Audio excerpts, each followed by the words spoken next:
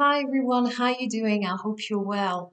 So today I'm going to look at information for the month of March. As I usually do, I drew an oracle card off camera this morning.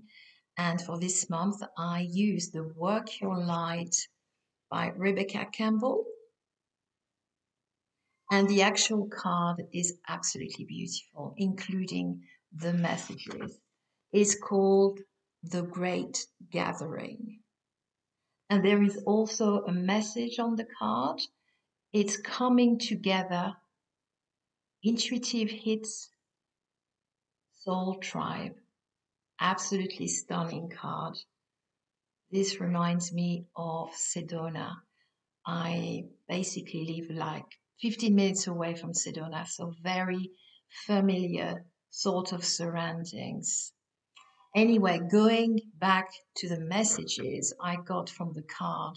First of all, it's a kind of acknowledgement that either you are kind of invited to connect with people who are like you on the soul level. So I'm talking soul family, soul tribe, or you already are. And especially if you already are, you just know.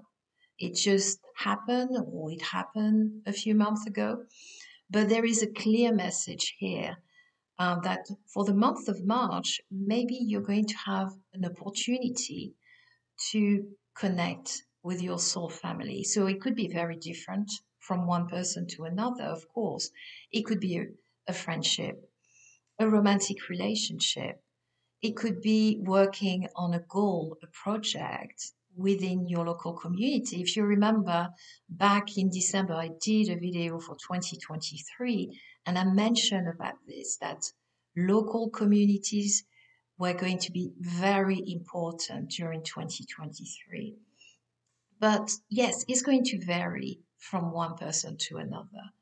The other message I got as well is, of course, you are coming together with your soul tribe to help you and them on your soul mission. And I've been reminded as well as an important part of the actual soul mission, sorry, is that your group of souls agreed before coming here to heal yourself, to heal your ancestral line, and to heal the planet. So it's just a reminder for us to remember we can connect with our soul family or soul tribe purely for a reason of reaching a goal, but there is an aspect here of healing, of growing, evolving together, helping each other, being there for each other. So it's quite important. And by doing so, we are reminded we help raise consciousness in the collective. So that's an important point. There was another message too, more for people out there who are still, how can I describe it? I would call it hiding in a spiritual closet. It means you're not quite there yet. You don't feel comfortable to show the world your true self, your authentic self, and you've got a tendency to still hide. You only share it with a few people. But the message to me was very clear. By coming out of the spiritual closet, it's going to give you the opportunity to connect with more members of your soul family, your soul tribe. It's almost like it's time for you to let yourself be seen. And it's an aspect that to me was quite important. When I did the meditation this morning, it was a very clear message. So basically, I feel it's very exciting. Of course, some of us, like me, we've been on a spiritual journey for quite a few years. And of course, I've met already members of my spiritual tribe or spiritual family. But what I'm sensing is something bigger. And as I mentioned earlier on, the aspect of community feels to me very important. So it could be big gathering. spiritual groups as well. So bear that in mind. It's going to be very different from one person to another. What I would like to do now is to draw a few tarot cards and ask Spirit for any other informations related to the Great Gathering. And today I'm going to use a new tarot deck. I'm very excited. It's called the White Sage Tarot.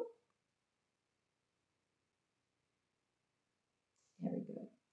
And like I usually do, I draw normally 3 cards. So let's see if 3 cards are going to help. And just ask spirits for any information and other messages relating to the Great Gathering cards. So let's see. Oops. Almost flipped out.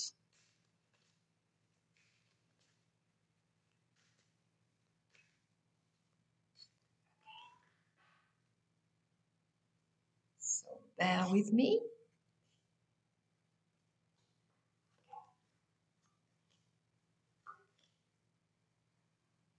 Oh, they're absolutely beautiful.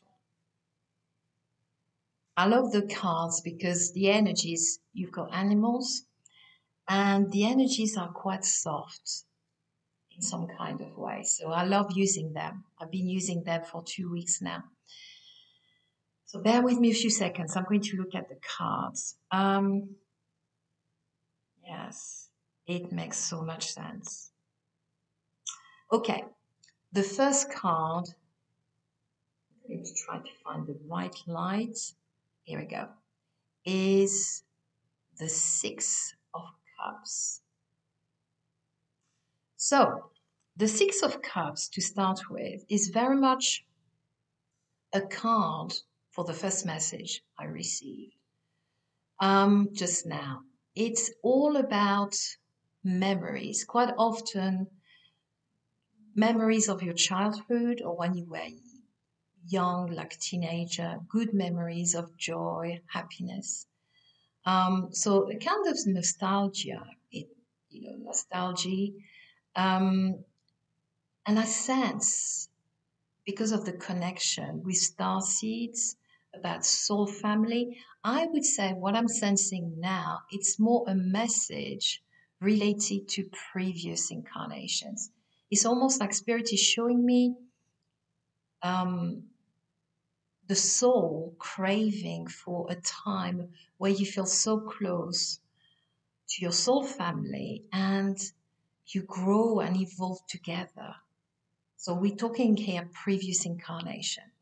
Now, another message as well for the Six of Cups is about fresh starts. And I feel this new way of being, new feelings. Yes, when you connect with your soul family, you're a different person. You feel very comfortable.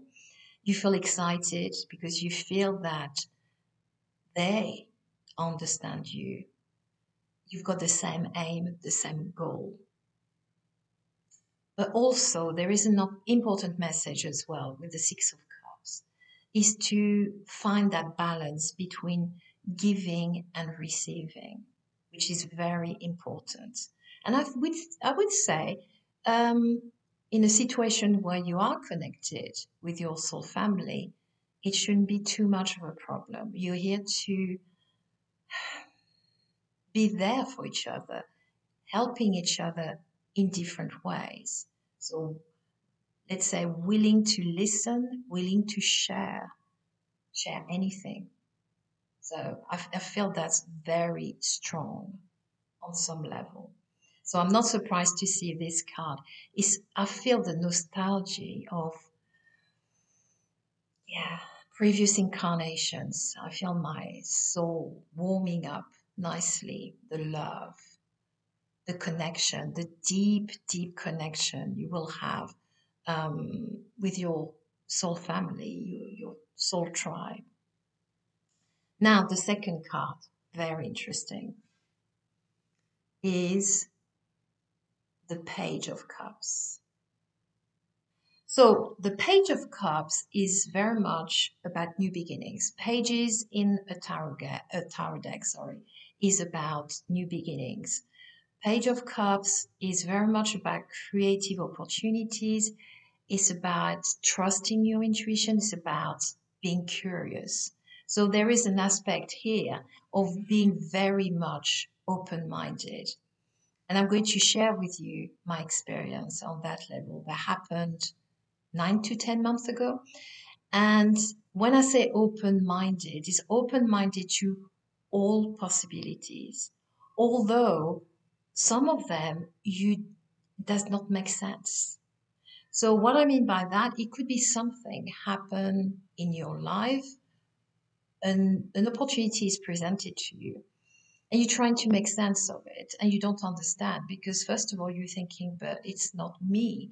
I don't have the experience, for example, if it's a job or a project.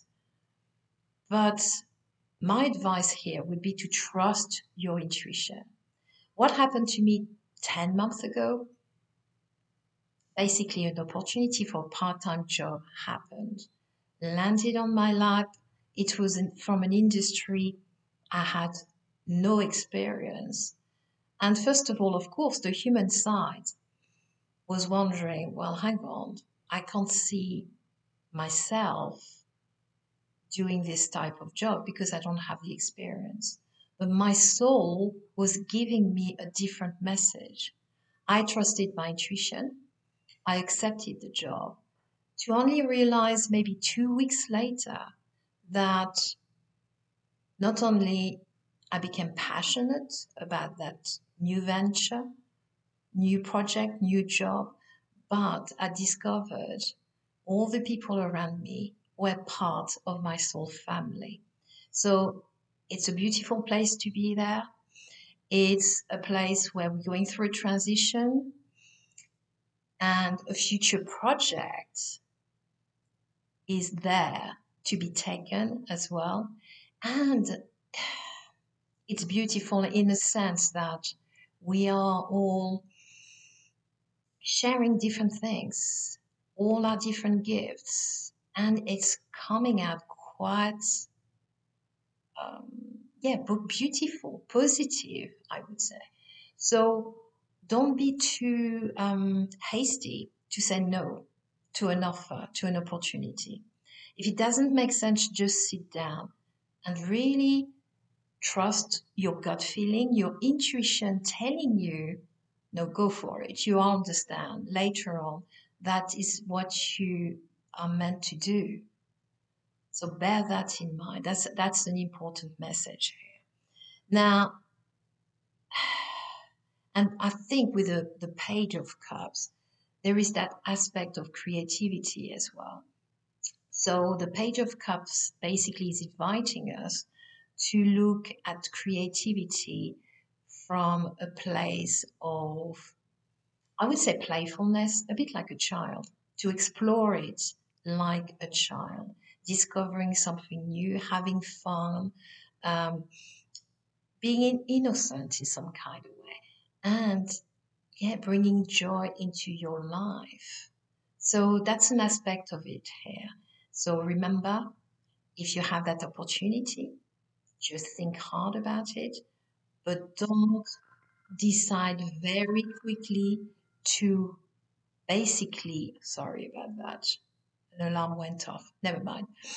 Um, yes, don't take that decision very quickly if you feel that I'm not sure about it.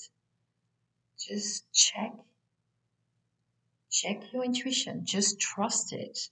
Check that you can see there is something potential. You can't have all the information yet, but stick to it. That would be my advice, basically. Now, the third card, absolutely beautiful and very much related to the great gathering. Define exactly. Is the Three of Pentacles.